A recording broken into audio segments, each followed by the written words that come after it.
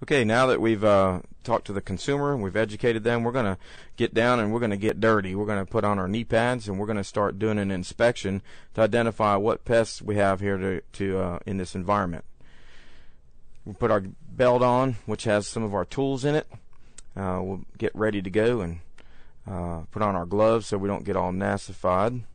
Sometimes you touch things you don't really want to touch with your bare hands. Then we check in the cabinets. We're looking for insect parts or frass.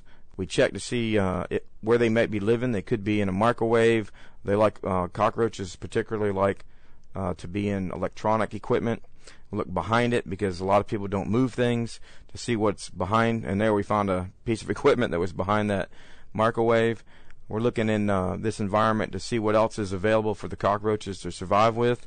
We don't see too much in this toaster oven, which is unusual. Usually that's where you find a lot of crumbs. We also look for all the equipment that's attached to the walls to see if the cockroaches are living up underneath it. A mirror is a great tool to use in these commercial environments because you can get up underneath things and see cracks and crevices a lot better with a mirror and a flashlight. We also want to take out the switch plates to see if there's any populations in the walls where the outlets are. This is a common place where cockroaches like to live and breed.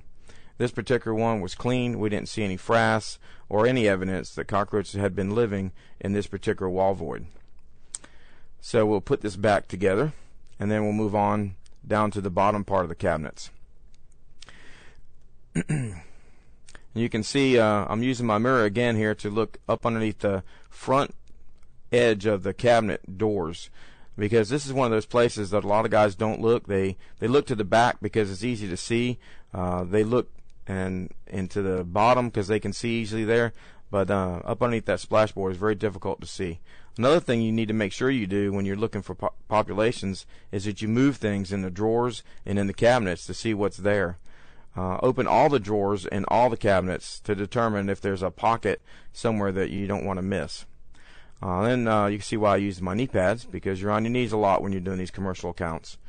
Once again, this is just showing the front edge of those cabinets where most guys miss, but that's where cockroaches love to live, is right up against that, because most of the guys that make applications in these make them to the back of the cabinet.